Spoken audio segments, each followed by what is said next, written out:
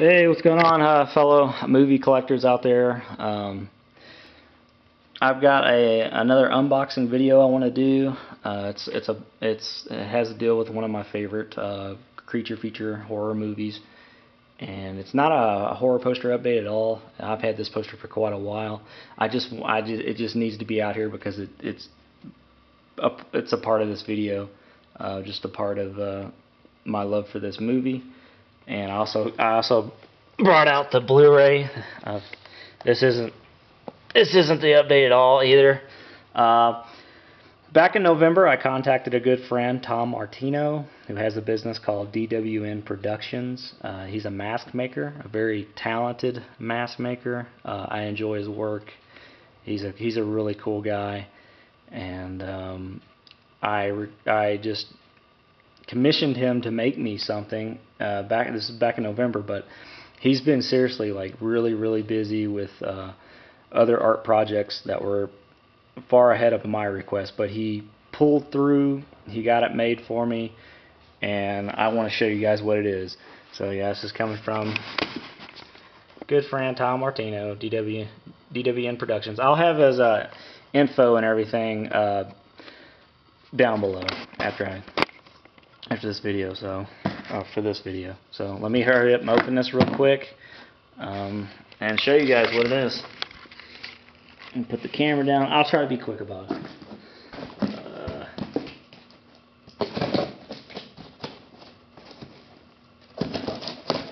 Yeah.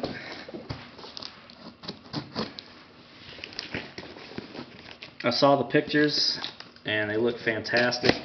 I have no idea the size of how big this thing is going to be. I have sort of an idea how big it's going to be, but this is a big box, so I don't know what to think. Like I said, I love the movie. It's just one of my favorite movies I loved since I was a kid, growing up in the 90s. And it's something I've always wanted, even before, way before eBay was even invented. I mean, I just couldn't get a hold of something like this. And here we go. I'm going to pick up the camera. I got the box open. It's a big box, as you can see. So, let's see what this is. I have no idea what this is. Oh, cool. It is some sort of a stand, maybe. That's pretty cool. So Tom made me some sort of stand, which is awesome. I didn't even request for that. So that's amazing. Tom, if you're watching this video, thank you so much. I'm already. Oh man, that is cool. I had no idea this was going to come with a stand. So that's that. And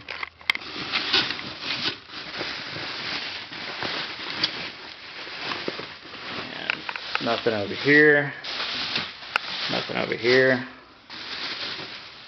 Okay, I'm gonna put this camera down again. Sorry, I'll be real quick about it. You can look at the stand, I guess, or fast forward through the video.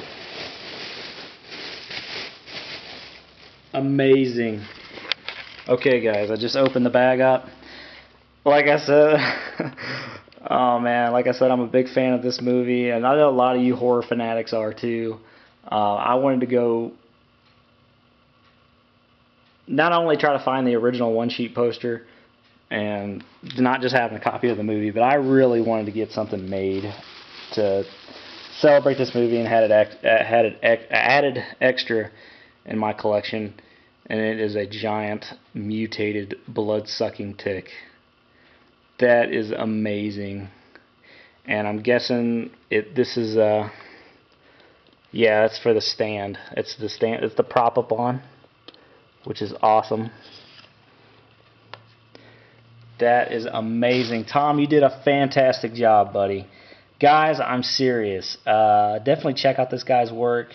Of course, it isn't cheap. It shouldn't be cheap because he really does put a lot of care into his art.